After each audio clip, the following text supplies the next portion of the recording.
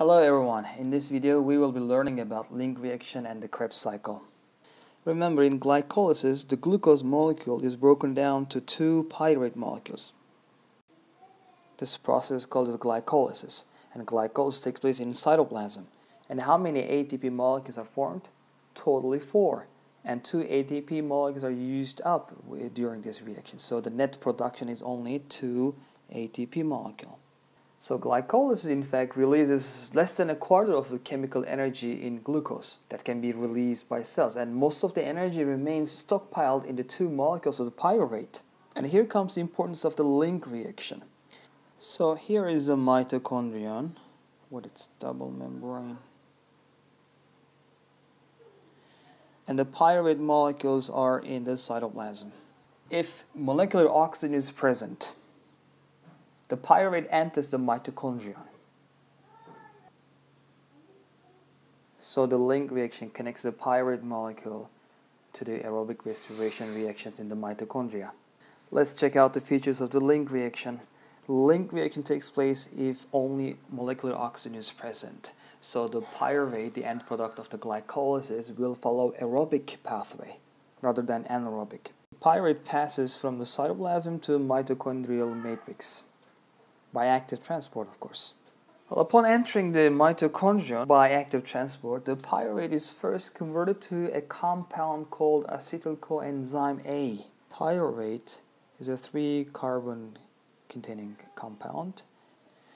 You don't need to know the biochemical details of the link reaction, but it's obvious that the 3-carbon pyruvate turns into 2-carbon acetyl-CoA. So 1 carbon dioxide molecule is lost. And we call this process as decarboxylation, meaning that carbon dioxide molecule is removed from the pyruvate. And then 1 hydrogen atom is removed by the process named as dehydrogenation, and the electrons are picked up by NAD.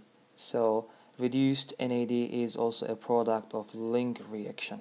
And the remaining compound combines with coenzyme A.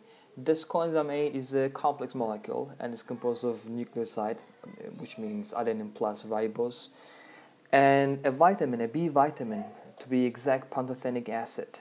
So eventually acetyl-CoA is formed. I need to remind you that fatty acids from fat metabolism may also be used to produce acetyl coenzyme A. Or, as we commonly know, the Krebs cycle. The name is given to honor the Hans Krebs, the German-British scientist, who was largely responsible for the working out of the pathway around 1930s. The cycle functions as a metabolic furnace that oxidizes organic fuel derived from the pyruvate.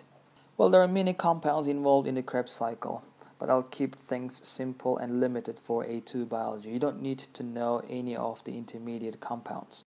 Let me just outline the basic events and then I'll go into some detail.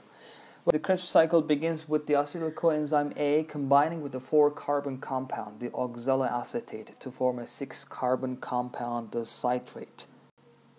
So here is a 2-carbon acetyl-CoA combining with 4-carbon oxaloacetate and forming the citrate or citric acid. So that's the first compound that the cycle takes its name. Well, later on, the citrate is decarboxylated. Remember, it loses a carbon in form of carbon dioxide, and dehydrogenated, so it loses also hydrogen atoms. So electrons are picked up by some electron carriers in a series of steps to yield carbon dioxide, which is given off as a waste gas, and eventually oxaloacetate is regenerated to combine with another acetyl-CoA.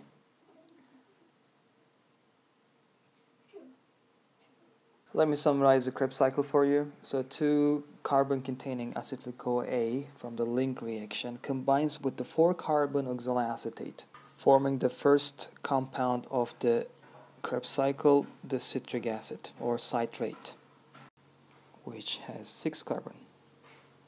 So Krebs cycle involves cycle of events from 6-carbon citrate to 4-carbon oxaloacetate. Now let's check out the products. From 6-carbon to 4-carbon, definitely 2 carbon atoms are lost in the form of carbon dioxide.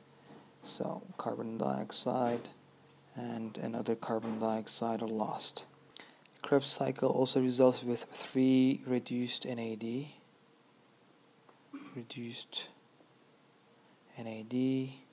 okay, again reduced NAD. It's easier to write NADH, and one more reduce NADH.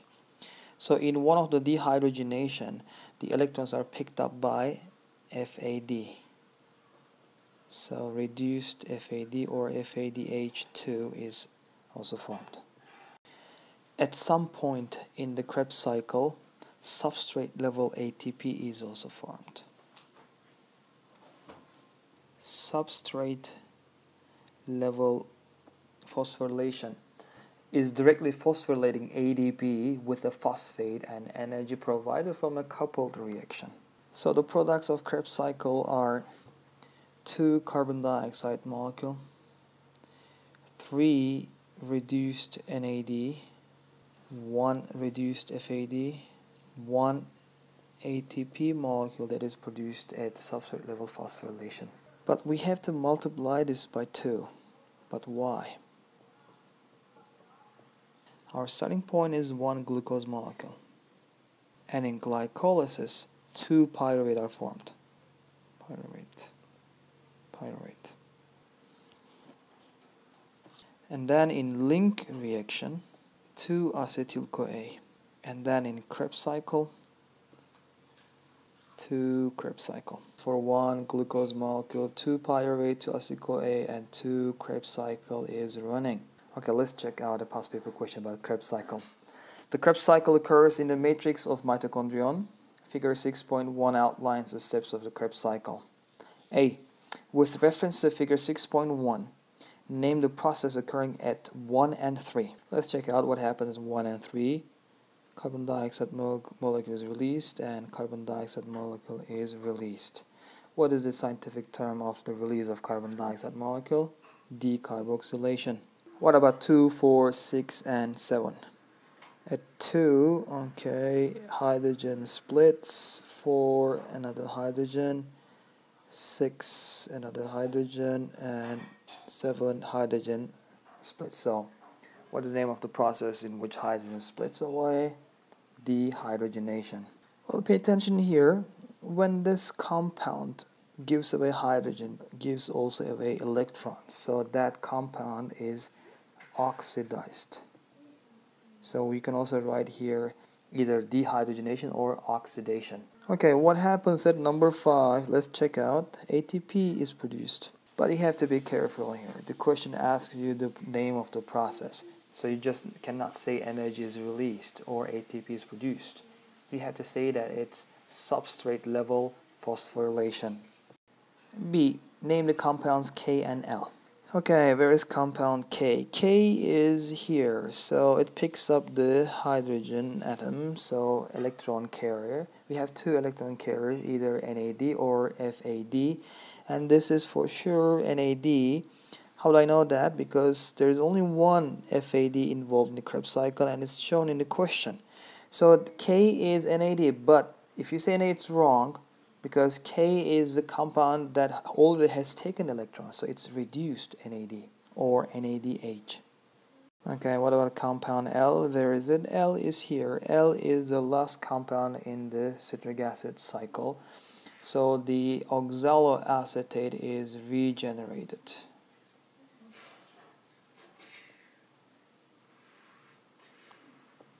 So we finished the link reaction and the Krebs cycle today. That's all for this video.